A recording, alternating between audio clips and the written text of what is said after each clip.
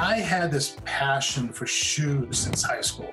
The first time I saw a pair of platforms back in the 70s, I just thought they were a piece of art. And it was just like, my God, all the things you could do with that. And I started sketching, but it never seemed like a career choice. You know, coming from a blue collar background, and it's like, yeah, how do you become a shoe designer? When I got out of college, I kind of was looking for a secure job. I ended up being a telephone repairman. You keep on changing jobs and you just can't find one that was at all fulfilling. Just doing a kind of job like that isn't creative can really kind of suck the life out of you. Getting up and going to work was a drag. It was nothing to look forward to, and I looked forward to go home every day. I drew that whole time. I drew on the back of my work orders, on envelopes, on napkins, anything, all the time. Then at 50, I got diagnosed with cancer. It kind of changes your attitude about things. And my biggest regret, I think, would have been not doing shoes. This passion never faded. Like, I needed to find some fulfillment and chase this dream I had. So I started looking into it, and I ended up applying to Polimoda, which is in Florence, Italy. It's one of the top 10 fashion schools in the world. And they accepted me. I got to the school on orientation day, and I'm just like, oh my God, I don't belong here. Not only did he belong there, he eventually graduated near the top of his class. And Chris Donovan joins us now from his shoe design studio in Fairhaven, Massachusetts. Chris, let me tell you, your shoes are so fly. They are amazing. They are. I bow to your greatness.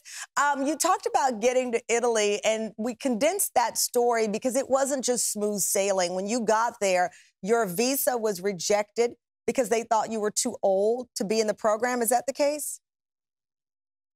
I ran into when they didn't mind my age. The problem was when I first went in to get a visa to go to school, the people at the consulate in Boston, the Italian consulate, said I was too old to get a student visa.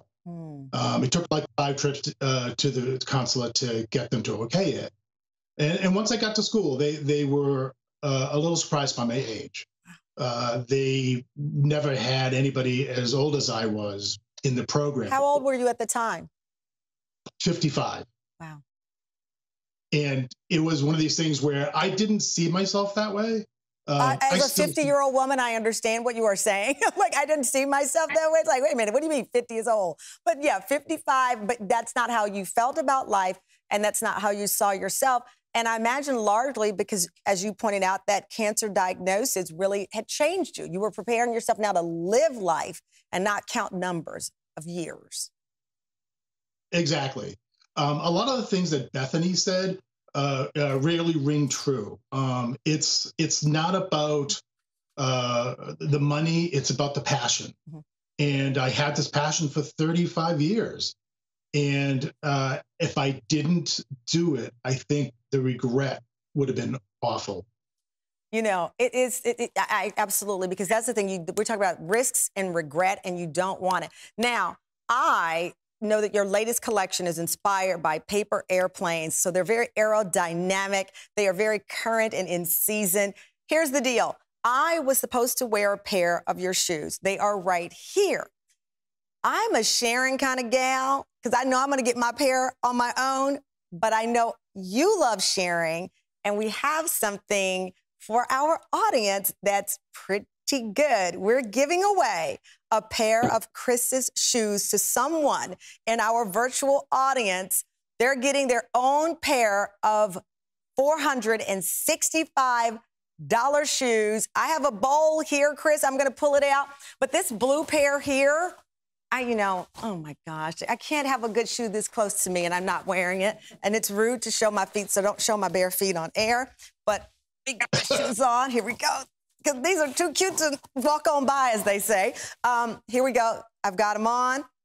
I don't have a petty. Don't get that close. Drum roll, please. Somebody in our audience is going home with one of Chris's collections this new season.